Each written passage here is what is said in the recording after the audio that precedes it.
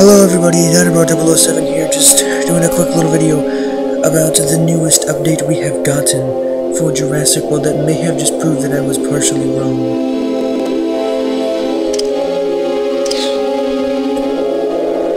I wasn't wrong about one of these things. That whole idea of the scorpions and the sand type is completely shot down because that was a ridiculous concept to begin with. But as we see in this picture, that's not a boss. We don't see a bunch of purple spikes all over the damn thing. We definitely don't see any electricity, floating around in the water or anything. What we can see is that it very much looks like a megalodon. Now the problem with that theory is the body's too long. It has 4 flippers, and its tail just, like side fins or whatever. It's got 4 of them.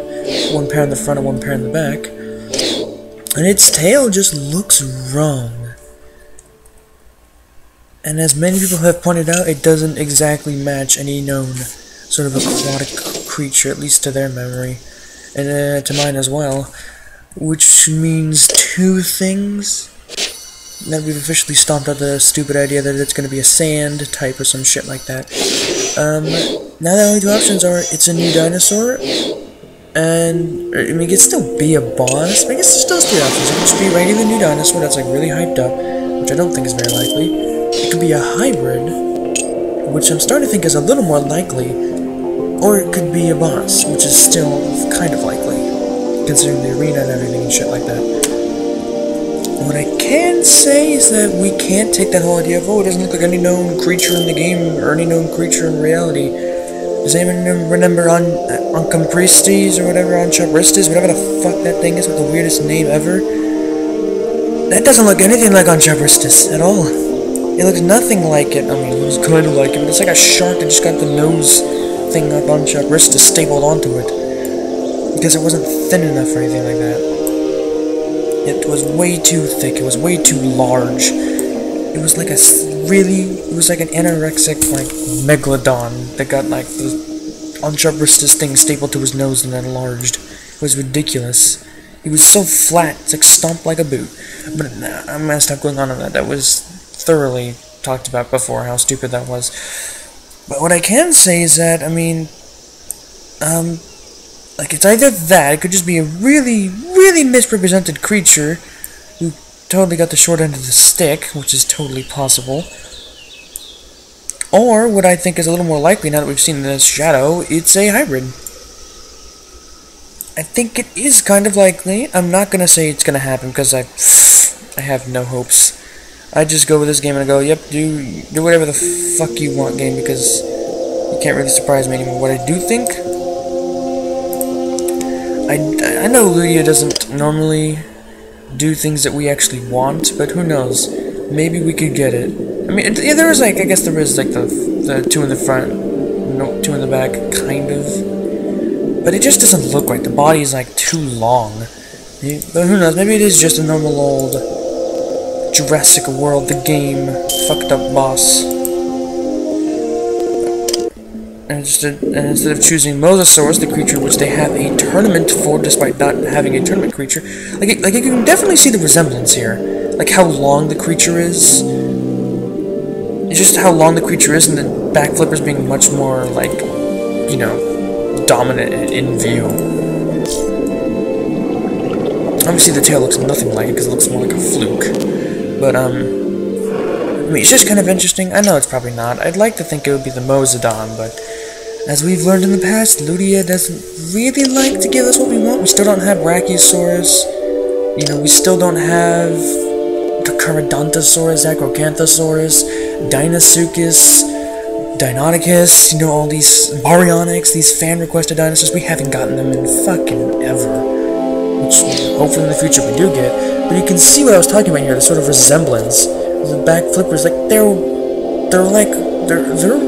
pretty decently close in size to the front flippers, which is where I'm getting this idea, and the elonged body. Now look how long that is, look how narrow it is. It has the shark,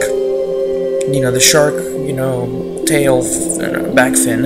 It's got a sort of shark, the shark tail, and it's got that front of the face that looks like a shark, but it's also got the more dominant back flippers of a Mosasaurus and the elonged body of a Mosasaurus. That could just be a trick by them, And honestly, it could just be a Mosasaurus boss, a Megalodon boss that looks really weird, or a Mosasaurus boss that looks really weird. You could go both ways, really. Or, if we could just cross our fingers and hope to the stars, maybe we'll finally get Mosadon. Which would explain why they've had 3 tournaments for this damn thing. You should feel really appreciative. She, I guess. I don't really know. It's probably a she. But yeah, they should, which means I should probably be getting this shit ready. Because, I've already got some of these extras. I should probably get to work on making these once the hatchery's finished doing whatever it's doing. We got 8 hours on those.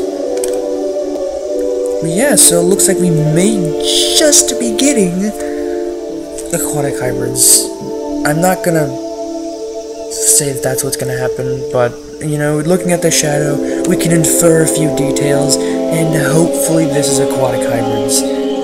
And it does bring me to that point where I remember them sending out a survey, and they asked the question specifically about aquatic hybrids, and I mean, this is just kind of, maybe, I'm not gonna put my hopes into it. I never put my hopes into anything. It's a key tip for me, at least. I know it's not a very good way of looking at life, but never put your hopes down on anything, because then whenever something good happens, you promise nothing but, like, the best. You're gonna feel really good inside. If you expect the best, don't always get the worst, which is pretty much what... which is what this game is really best at, a lot of the times. You're gonna be disappointed routinely. If you expect nothing, and they give you something amazing, well, that just feels great. But, you know, there was the possibility that we could be getting aquatic hybrids. And I can say that that would be a pretty good addition, since I've counted, and like minus VIPs, there's 18 land-based creatures. You know, the dinosaurs, not dinosaurs, half of them are dinosaurs, but there's 18 creatures that have not been hybridized, and I believe 6 of them are no, more than that probably. Maybe around 6 to 7 of them are tournament creatures. So they're really backing themselves into a corner with this one, and I think if they, you know, if they create aquatic hybrids, they're really going to open the doors for themselves. Since they have been so insistent on creating them, that would add a total of, I believe, 34 new creatures to hybridize. Oh, wait, no, there's... How many VIPs are there? I forgot how many aquatic VIPs there are. I'll go check quickly, and we can kind of get a rough estimate as to how many we can expect, I guess. Just a really quick check. Aquatics. There's 1, 2, 3. I believe there's 5? 6. Is that it? Yeah, okay. So they have 6 aquatic VIPs. So that would be, you know, 28. So we'd have 28 new creatures, which I guess isn't a lot compared to 16. That's just 12 more, but, I mean, hey.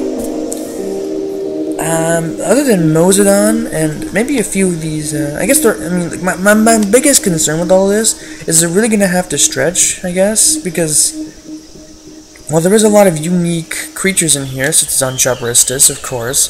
You know, we got Dunkleosteus, you know, all these, but then we got, like, so many similar-looking Elasmosaurs and Plesiosaurs and Pliosaurus, you know.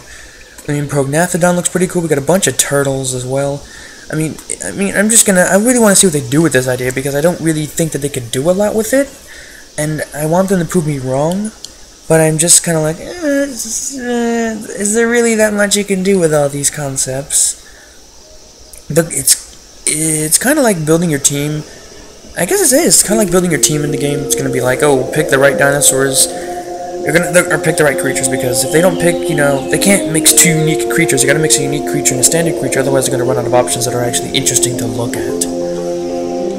And they haven't given us really any boring land-based hybrids other than Gigantocephalus, which could have been a lot cooler. But anyways, I've rambled on long enough. Hopefully, you know, if we cross our fingers, maybe it'll be aquatic hybrids. If not, it'll just be a very weird-looking boss, and I'm in favor of both, I'm gonna be honest with you. If it's a third option, well, I mean, that's gonna be interesting to say the least.